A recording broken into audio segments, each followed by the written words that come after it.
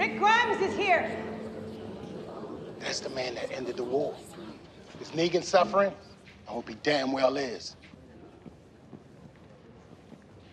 Daryl. Does this happen often? More and more since the crowd's been dying.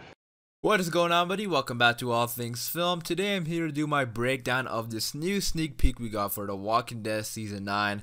This was a really cool sneak peek, definitely the best we've gotten so far, and I'm going to talk all about this in this video today. Also, if you are a fan of The Walking Dead, be sure to hit the subscribe button for daily Walking Dead videos. We're less than a week away, and I'm so excited for the premiere, and we're going to have reviews and all that kind of stuff, so be sure to stay tuned for that. But other than that, let's get started. So this sneak peek is really interesting because it opens up with a lot of the saviors, praising Rick, especially this one guy, and then towards the end we see the start of kind of like, I guess, the rebellion, because we see the saviors save us, we are still Negan sign. I love the opening of this sneak peek because Rick is walking into the sanctuary and this lady says, "Rick Grimes is here," and everybody starts whispering to each other, and because Rick is really a famous person now, and even the guy in the trailer that we saw, he said, "Bless you, Rick Grimes." Over here in this sneak peek, he's saying that's the guy who ended the war, and he's like, is Negan suffering? I sure hope he is. And the facial expression of this little girl right next to this guy is absolutely hilarious because her jaw literally drops at the sight of Rick Grimes. And that's like the perfect visual representation of somebody, seeing someone famous walking down the street.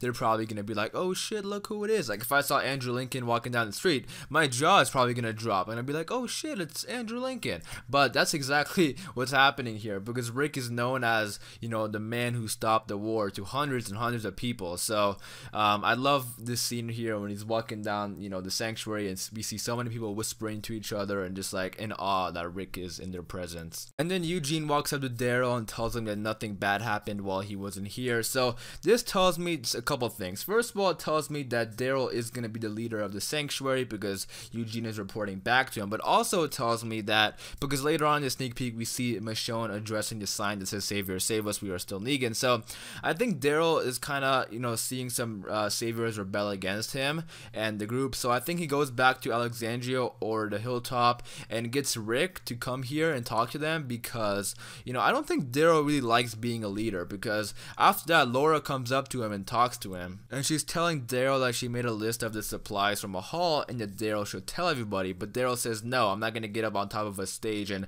give a speech. And obviously he's referring to Negan because whenever Negan needed to say something, he got up on top of that podium or whatever and he told like everybody what he needed to say. So Daryl doesn't want to do anything like that. So yeah, I feel like Daryl is pretty stressed right now because he keeps dodging everybody. Like he dodged Eugene and says not now, and then he told Laura he doesn't want to give the speech. So I feel like he's just a bit stressed because he feels like a rebellion is coming. That's why he called Rick over. But something else that I found interesting is that he told Laura that sorry, it's a bad time right now because we just lost somebody out there. And when Daryl says this, I think he means like a worker got bit outside or something because they are doing a lot of work like outside with the crops and the rebuilding and stuff. So I think when he says we lost somebody, he's probably referring to like a worker or someone who got bit while working. So I don't think it's gonna be anybody like major character or anything during the premiere. So that's what he probably means when he says we lost somebody. We know the crops are gonna be pretty important for the sanctuary in season 9, and this is what I think is gonna be happening here because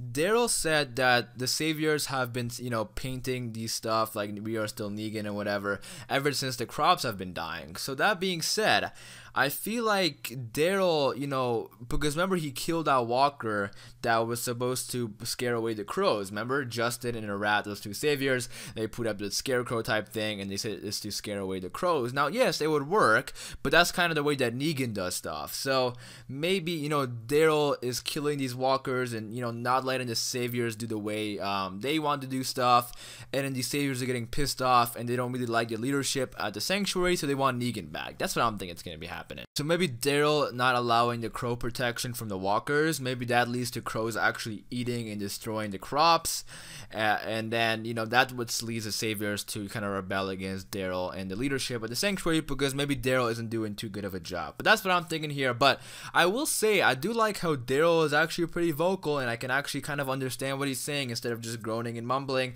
and he actually has a loud voice and he's like arguing back at people. That's the Daryl I like, and it looks like that's a Daryl that we're gonna be getting. getting.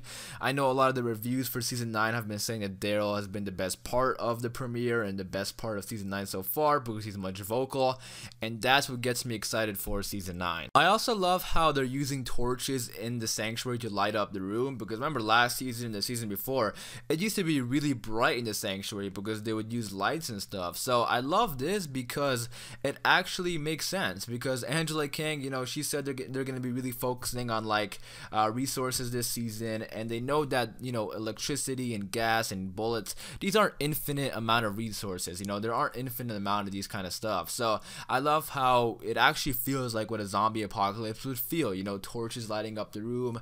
It's just not electricity going to waste in every single room. So I love that. I think season 9 is off to a great start, and I haven't even seen the first episode yet. So just based on these sneak peeks and promos we've been getting, I think season 9 is about to be an amazing season. But I am going to wrap it up there because that is it for the sneak peek. It was an awesome sneak peek, so you guys be sure to leave your thoughts and opinions about it and season 9 in the comments down below. And I hope you guys did enjoy this video. Again, thank you guys for all the support on these videos. I truly do appreciate it. For daily Walking Dead videos, be sure to hit the subscribe button. It's been All Things Film, and until next time, peace.